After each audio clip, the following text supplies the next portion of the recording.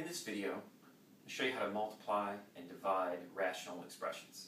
Now, we've had quite a bit of experience in our lives with rational expressions because kind of the level 1 or introduction to rational expressions and multiplying them is just fractions.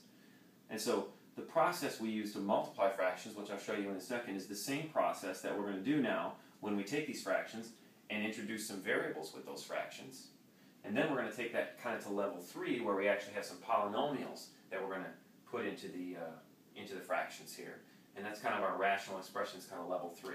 So let's start with level 1 and I'll show you how this process here works. The easiest way to multiply rational expressions of all levels is to first factor everything out and divide out the common factors before we multiply anything together. For example, I'm going to draw one big fraction bar. When we multiply rational expressions or fractions, we simply go straight across. And so I'm going to write this multiplication on one big fraction bar, but before I actually multiply anything together, I'm going to go ahead and factor this. So I would start with this 3. 3 is a prime number, so I'm just going to write that down. 6, however, is not a prime number, and if I factor 6, I would get 2 times 3. So there's what 6 looks like factored. Now I'm going to do the same thing in the denominators. With 4, I'll write that as 2 times 2, and then with 9, I'll write that as 3 times 3. Now I'm going to look at this all factored here. I have this fraction all factored here. I'm going to look to divide out any common factors. And you can see that I have a common factor of 3 in the numerator and denominator, so I can divide that out, which would leave me with a 1 there. Leaves me with 1 there. I also have a common factor of 2 that I can divide out of the top and the bottom. And finally, this last common factor of 3, that leaves me with 1 and 1. Now let's take a look at our final simplified answer to this multiplication problem. We're kind of simplifying right as we're multiplying here. So in the numerator, everything divided out, so I have a bunch of 1's left over. 1 times 1 times 1, well that's 1. And in the denominator, I have 2 left. Well, if I multiply 2 by a bunch of these 1's, I'm still going to have a 2. So when I get a final simplified answer for this fraction, I get 1/2. Now let's take a look at the same process now, kind of at level 2 here. I'm going to draw one big fraction bar, and I'm going to factor everything out. 2x, that would be 2 times x, times 10. Well, 10, when I factor that, is 2 times 5. 5 is prime, so I would write that as such. 3x squared, well 3 is prime, so I'll write that, but x squared, I can factor that into x times x. And now I'm just going to take a look and divide out the common factors.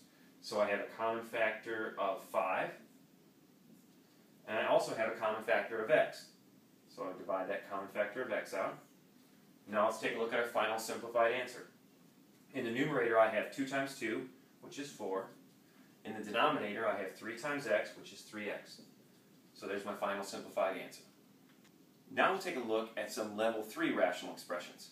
We're still going to follow the exact same procedure that we did with level 1 and level 2. We're going to start by drawing a big fraction bar, we're going to factor everything out, divide out the common factors, and then multiply what's left. Okay, so let's take a look here. The only difference with this level 3 rational expression is that we're going to have to know how to factor polynomials to factor these things. So if you're not familiar with factoring polynomials, you have to go back and learn that before this is going to make any sense. So starting here, I have x squared minus 9. That is a difference of squares. And so x squared minus 9 is going to factor into x plus 3 times x minus 3. Continuing across the numerator, I have times 2. Well, 2 is prime, so I'm just going to write that times 2. Now, when we're factoring polynomials, it helps, I think, to put everything in parentheses. So I'm going to put that 2 in parentheses. Still means we're multiplying here. I think it just helps to organize the information. Going across the bottom now, 8. If I factor 8, that would be 2 times 2 times 2. And now 3x plus 9, well, that has a common factor. And the greatest common factor of 3x and 9 is just 3. So I'm going to pull that 3 out front, but I'm going to put it in parentheses. And that's going to get multiplied by x plus 3. Now that I have everything factored, I'm going to go through and divide out the common factors. Well, I have a common factor of 2. That's pretty easy to see, so I'll divide that out. I also have a common factor of x plus 3 there, and I can divide out that common factor of x plus 3. Now that I've got the common factors divided out, I'm going to go ahead and multiply what's left. So I draw a fraction bar here. In the numerator, all I have is this x minus 3. So that's going to get multiplied by 1 and 1, so that's just going to leave us really with x minus 3 in the numerator.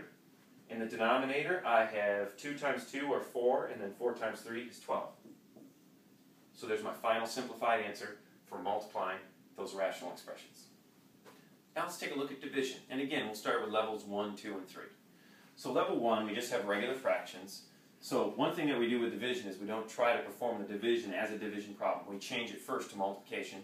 And the way we do that is we multiply by the reciprocal. So here I would take 1/2, that's going to stay the same.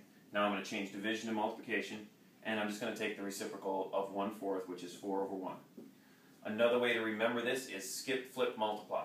Skip the first one, flip the second one, change to multiplication. Okay? Once we have a multiplication problem, we do exactly the same thing we did when we were multiplying fractions. We factor it out, so I'd have 1 times, I factor 4, 2 times 2, 2 is prime, 1 is prime, so now I divide out the common factor of 2, and it looks like I end up with an answer of 2/1, which is just equal to 2. Now let's take a look at the same thing again, the division problem now at level 2. Again, we're going to change this division to a multiplication problem. First fraction stays the same. Multiplying now by 5/14x. Once it's multiplication, we factor it all out. So going across the top, I'd have 7 times x times 5. Going across the denominators now, I have 2 times with 14, that's 2 times 7, and then times x. Now I look to divide out the common factors. Common factor of 7, common factor of x. So it looks like we have 5x/4. Now let's take a look at level 3. Same procedure again. I'm going to take and change it to multiplication. First stays the same. So I'd have x² plus 4x plus 4/2. Now I'm going to take the reciprocal or flip the second one. So it would be 6/7x plus 14. Once I'm to this point, now I want to factor everything out and write it as all one big fraction getting multiplied together.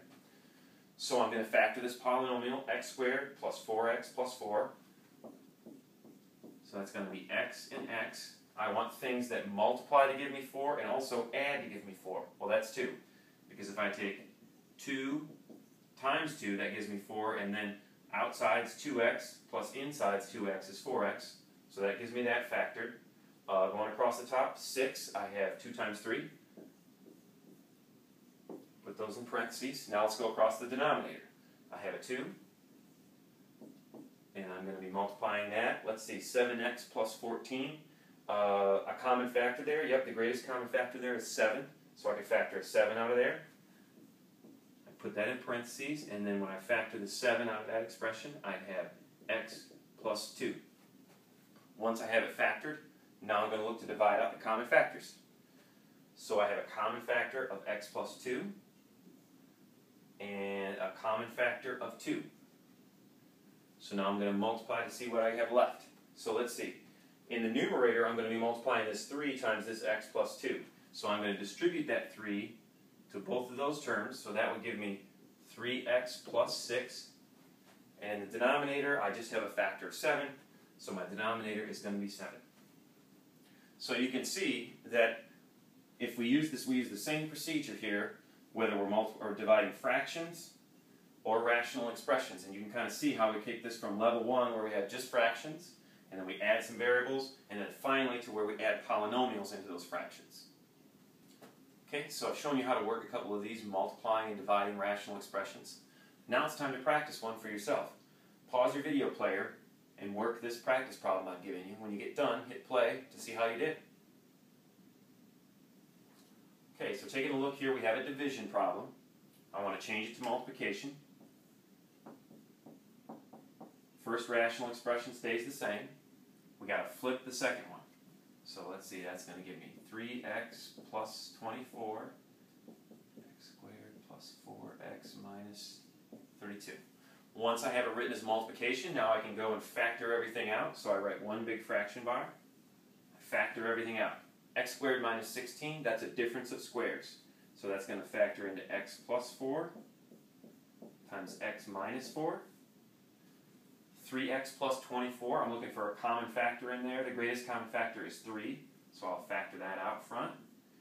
When I factor a 3 out, I would get x plus 8. Going across the denominators, I have 3. That's prime, so I'll leave it like that. Now I want to factor this trinomial into two binomials, so I'm thinking x and x Last term is negative. That tells me I need one positive, one negative. And so now I want things that multiply to give me 32, but have a difference then of 4. So multiply to give me 32, difference of 4, that is 8 and 4. And I want to make the 8 positive and the 4 negative, because when I go to add those then, that'll give me the positive 4 in the middle. Okay, so let's double check that real quick. Outsides, that gives me negative 4x. Inside, positive 8x. That gives me the positive 4x. And then 8 times negative 4 gives me negative 32. So that's factored correctly. Now let's look to divide out the common factors. So I have a common factor of x minus 4, common factor of 3, and a common factor of x plus 8. So let's take a look at our final answer then. Notice all we have left here is this x plus 4 in the numerator. Everything else is divided out. So remember that when we divide these things out, there's a bunch of 1's left down here. So really what I have is this. I have x plus 4 over 1. And anything over 1, I can just write it as that thing. So x plus 4 over 1 is just going to give us a final answer of x plus 4.